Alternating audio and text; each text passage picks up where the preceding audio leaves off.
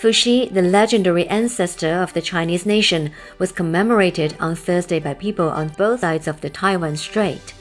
A ceremony was held in the city of Tianshui, northwest China's Gansu province, which is considered to be the ancestor's birthplace. This year, over 1,000 people are gathered here for the grand ceremony. Who is Fuxi? How do Chinese people pay their tribute to the legendary ancestor? Let's find out through our camera. Fuxi is believed to have been the inventor of writing, fishing, and hunting.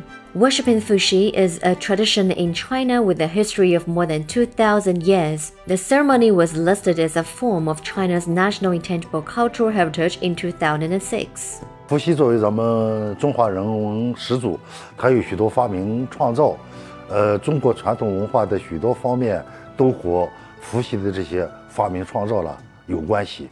中华民族从古到今对伏羲的祭祀崇拜，那是有悠久传统的。 The commemoration was followed by a series of practices and rituals. More than 1,000 people from more than 10 countries and regions attended the ceremony. I was impressed about two things. The first thing is that the architecture is very well conserved. And the second thing is that I was impressed to see so many people, so many Chinese who come here and worship. 这是我第一次来中国大陆，这一次终于可以来，就是算是中华文化的发源地，然后参与这伏羲大典这么盛大的一个活动，我觉得其实是蛮感动的，就觉得这是一个非常好的一个两岸一起的一个活动，毕竟大家就是炎黄子孙。